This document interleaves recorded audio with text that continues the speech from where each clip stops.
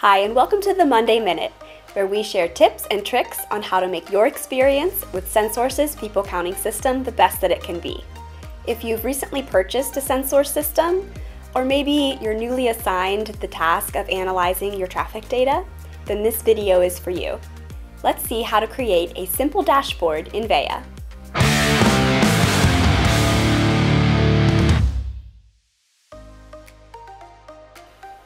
SenSource's Veya Analytics platform offers many customization features. When you first log in, it can feel a little overwhelming to know where to start. We recommend beginning with a basic dashboard to summarize your traffic data in a few different ways on a single screen. So first, you'll navigate to the Dashboards tab on the main menu and then click New Dashboard. On the top right of the screen, you'll see a series of colored icons.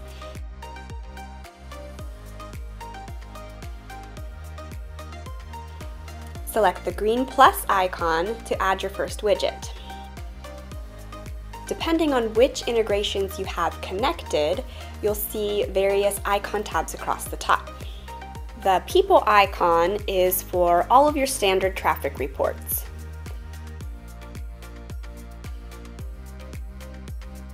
The basket icon only applies if you have point of sale data integrated to show your conversion and transaction reports.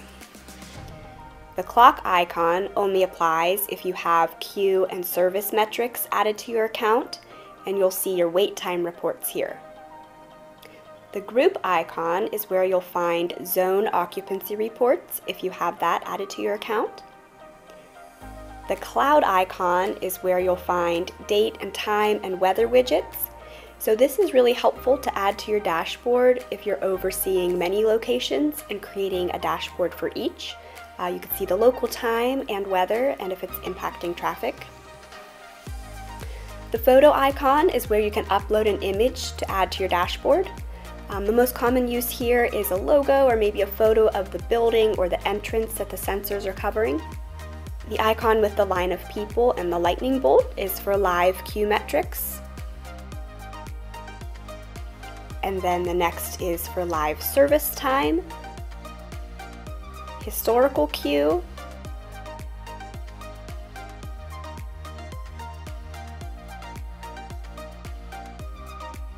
historical service time,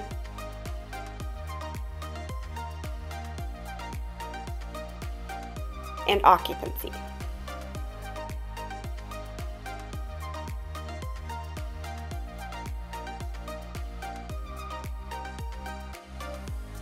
Let's select a standard traffic report. You'll see cards, line charts, and bar charts, and we'll select the first card. It'll ask to configure the widget.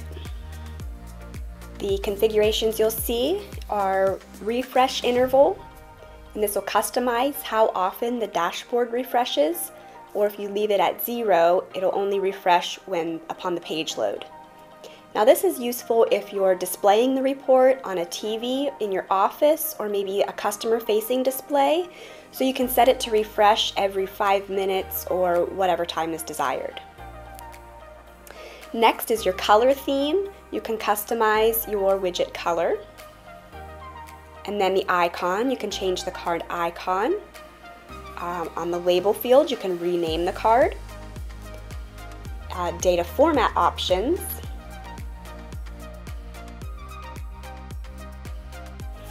Input values. For your basic dashboard, you'll be looking at traffic ins. However, you can use this card to show different values too. Date range. Here you can select the time period for the traffic data, or if you scroll to the very bottom, you'll see a custom date range option. Data grouping. In most cases, you'll use location. This will combine the traffic data for all of your entrances in your building. Should you want to view a single entrance, you'll select Site, where multiple sensors covering the same entrance will be combined.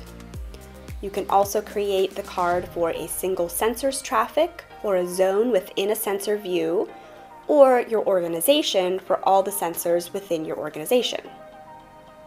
You can filter further with the Custom Properties drop-down. The Data Grouping option you select will populate a list of choices to select from. To omit staff counts collected before or after hours, turn on the Exclude Closed Hours toggle, and then save the card. You can grab the corner of the card to adjust its size and placement, and then you'll repeat these steps to add more widgets to your dashboard. If this is your first time setting up a dashboard, we do recommend contacting our customer support team and scheduling a Veya tutorial where they'll walk you through all of these steps to create your very first dashboard. I hope you found this video useful as you learn to navigate Veya and get the most out of your foot traffic data. Please be sure to like this video and subscribe to our channel so you don't miss any upcoming tips or tricks from SenSource. Thanks for watching.